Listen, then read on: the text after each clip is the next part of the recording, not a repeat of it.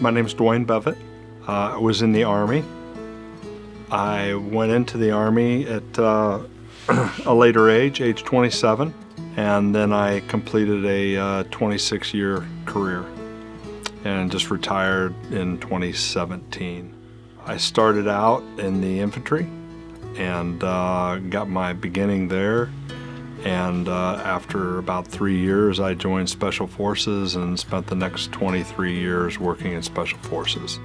As a kid growing up, I was kind of on that very tail end of Vietnam at an impressionable age, the age of 12, 13, 14 in there.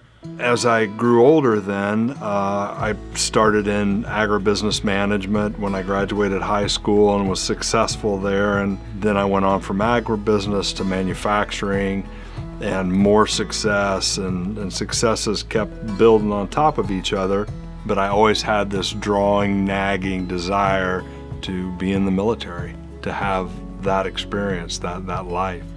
So I finally kind of hit that crossroads. A number of things took place that kind of opened up and allowed me to make that personal decision as to whether I ever wanted to pursue that childhood dream, that young man dream of being in the military or not.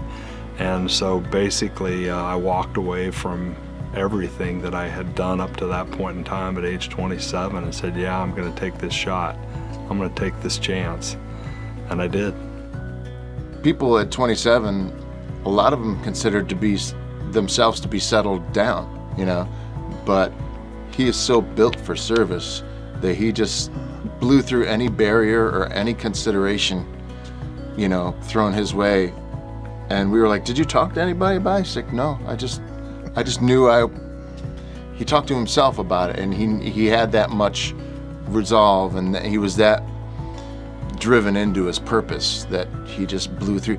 This guy, we went through a lot of details, and they all didn't make it into the song, but this guy had screws taken out of his elbow that were there since he was 13 because he learned he couldn't make it into the service. So he's like, Doc, take him out. And to stay in as long as he did, Mogadishu, and then continue to serve after that is, I would say, we could never follow what you did. Writing songs is fun, but that's really, it means a lot, more than I can tell you. And then you hear him say that if he could, he'd do it all again. Yeah. And it's like, man, to regain that level of intensity for that period of time, I can't imagine what that must be like. Yeah. Taking a story that's so dramatic and a personality is so driven and overachieving and try to chisel it down to 3 minutes is really hard.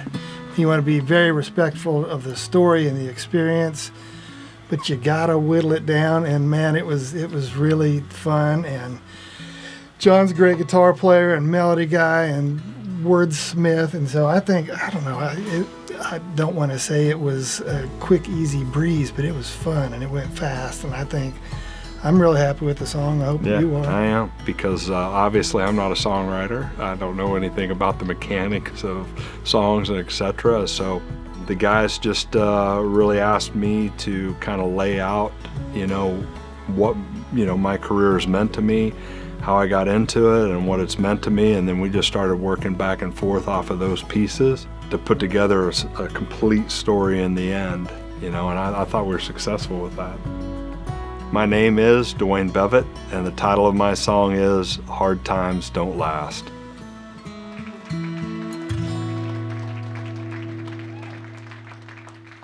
It was a joy just spending time with Dwayne and Bart. And, you know, you do these things and sometimes there's a lot of heavy emotion. But with this one, the heavy emotion was an incredible amount of pride in one's country and how one can serve. And so that's pretty profound, because I believe that life is all about help. The reason grass grows and rain falls and life lives is to help somebody. And Dwayne and every veteran here embodies that. This is called Hard Times Don't Last.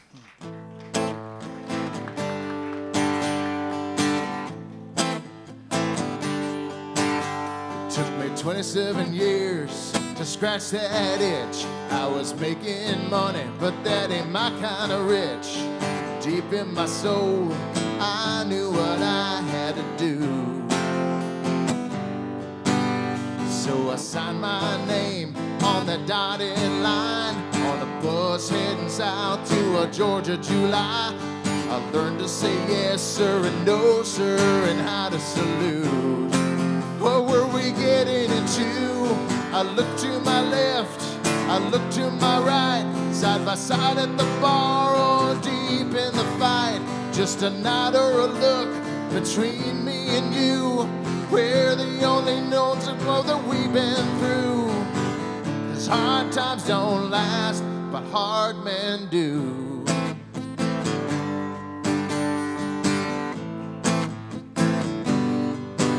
Another 24 months and we were overseas in a lawless land with people shooting at me.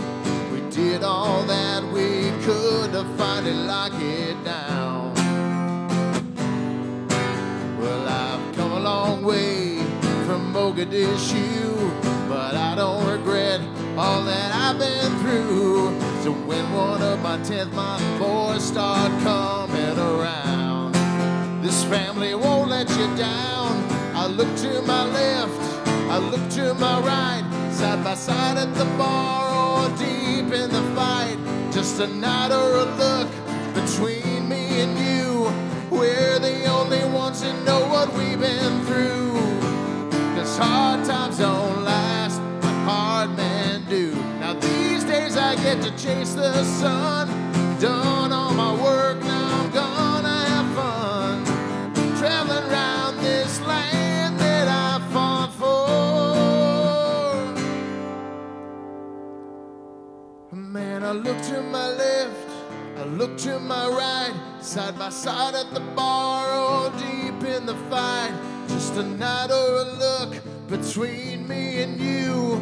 We're the only ones that know what we've been through. 'Cause hard times don't last. Yeah, they go so fast. Yeah, hard times don't last, but hard men do. Hard times don't last, but hard men do.